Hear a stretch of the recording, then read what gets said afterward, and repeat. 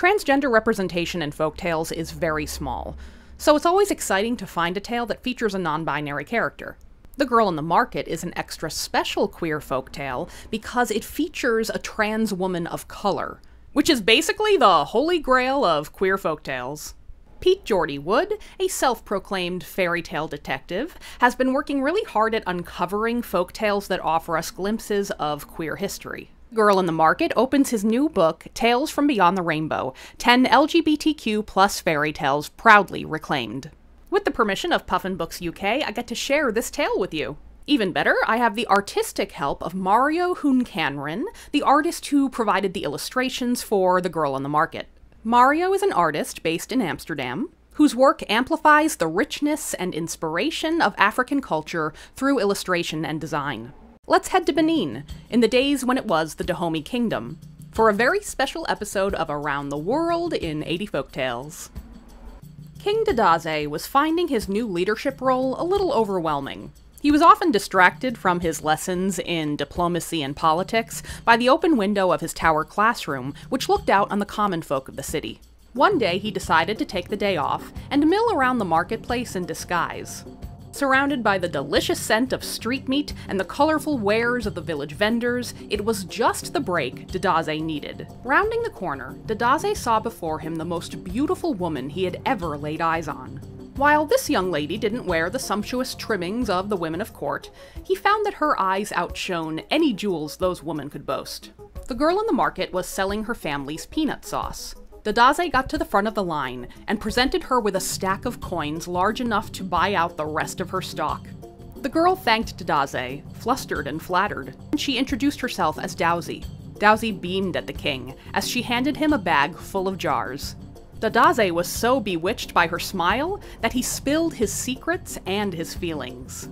"I am the king of this land, but I lay my heart before you as your equal in hopes that you'll do me the honor of coming to the palace to be my wife." Dowsy gasped along with the crowd. She wanted to say yes, but she needed to know that Dadaze would love her completely. She asked to speak with him privately, and she told him her story. How when she was born, her father and mother welcomed a son into the world by another name, but that they were mistaken. The village had accepted Dowsy as the woman she was, but would the king? Dadaze only smiled again and repeated his question. "Will you be my queen?"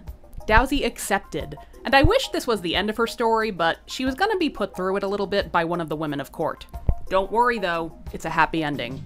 Aluba and her family had long acted as advisors to the royals, and she believed Dadaze was going to choose her as his fiancé, so her jealousy soared when Dowsy was announced as the king's betrothed. When Aluba heard rumors of Dowsy's past, she ran to the king, thinking this revelation would cause him to have a change of heart. But Dadaze stood by Dowsy, so Aluba took an even crueler tactic. She befriended Dowsy, and began to chip away at her confidence. Soon Aluba began to insinuate that no feminine clothing really suited Dowsy. Next, she began to pick at Dowsy's mannerisms and habits, insinuating that she could never be good enough to be a queen. Then Aluba began to casually dead-name Dowsy, and this was the final straw. One night, Dowsy left the palace, unsure of her destination, but knowing she couldn't be where others would not accept her. During her journey, it felt as if the animal kingdom were rebuffing her too. Hippos and monkeys drove her from their lands. Hyenas snarled at her, and panthers too.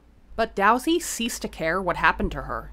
The wildcats, perturbed at Dowsy's willingness to be lost, turned away from her. Finally, Death approached Dowsy. But when she bowed her head and asked to be taken away, Death sat down next to her instead.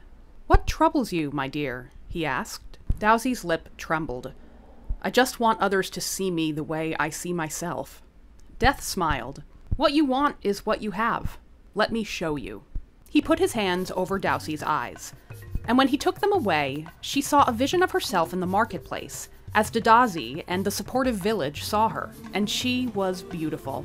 Dowsy returned to the palace, where the distraught king embraced her in relief.